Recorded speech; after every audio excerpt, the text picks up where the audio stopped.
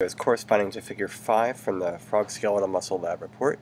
And what we have here is that it's asking to generate a figure with showing only the muscle contraction at a frequency of 5 Hz, using double arrow or a bracket labeled the force of contraction due to summation and the force of contraction.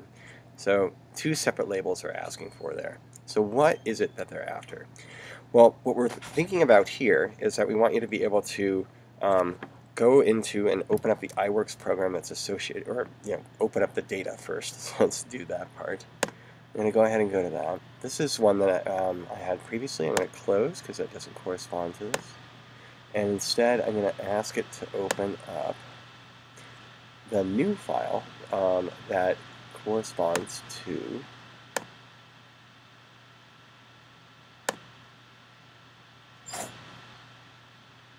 summation to tetanus, because that is the data that they're after.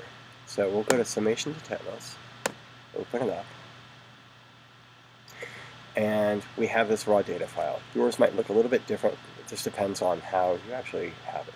But what it should do is that when you go to double display time and zoom out, you should be able to see the entire data trace here, and it should look something like this. And here they've annotated down the frequencies that they put in. So 1 Hz, 2 Hz corresponds to this guy, 3 Hz corresponds here, 4 Hz, 5 Hz, etc. You can see as they've stimulated more frequently that they've also been able to have more muscle contraction happening faster and faster.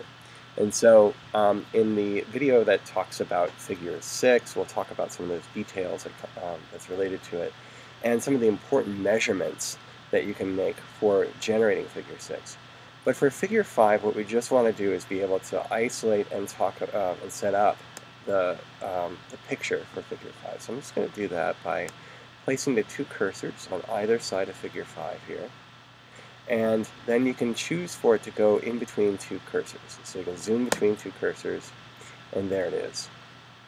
I like to auto scale the bottom one, and you can also auto scale the top one so you can see things a little bit more clearly. And then you can click and drag onto this to make it move a little bit. But there is a little bit of trouble that we have doing it, and I'm going to talk about that in just a second, because sometimes you guys might run into it and it's really frustrating when it happens. But first, let's complete this idea here. So what we're going to do then is that we're going to basically we want to be able to show what 5 Hz looks like. And what I'm also going to do is I'm going to place the cursors in the positions in which we actually normally would measure the 5 Hz stimulation here. And so I talk about this more in the video that describes figure 6, but I'll briefly say that we have to have the cursor placed where it reaches a baseline right here for the muscle contraction force. And then what we have over here is that this cursor needs to be at the trough, usually at the last trough that's been created by the contracting muscle. And the principle here is that you've had a muscle twitch that's gone through contraction, or that's going through relaxation. Before it can complete its relaxation phase, it contracts again and again and again, and that process repeats itself. And so what you're having is a summation, a force of summation that's occurring. And so the force is getting stronger and stronger, the summation force is getting stronger and stronger, and then it kind of levels out. Well, depending on which frequency you run at, sometimes it doesn't level out until it gets close to the ends. So for a convenient measurement, I usually place it at the last trough prior to the completion of contraction. So right there. Do not place your cursor here or at the top, because as you can see, the summation force is going to be the same, or if you measure summation force in that way, it would be the same here as it would be all the way out there, and that's not true. We're looking at the force that's happening right there. That's interesting. That's what we're looking at, and so I'm going to go ahead and position the cursors in the way that I'm actually going to measure it. In the following video that talks about how to set up figure 4 and figure 6, you'll be able to see the how this is all done more detailed. But for now, we just want to position the cursor so we can actually take a picture of it and use it. I'm going to copy, and then I'm going to paste it into our Word document here. And I'll just move it down a little bit. So that was just one of the ones that I was annotating before. And now here's the other one. And the thing that they ask for in this thing is that they ask for the use a double arrow or a bracket to label the force of contraction due to summation and the force of contraction. So two separate labels that they're asking for here. So the force of contraction due to summation and the force of contraction. So let's get back to that window.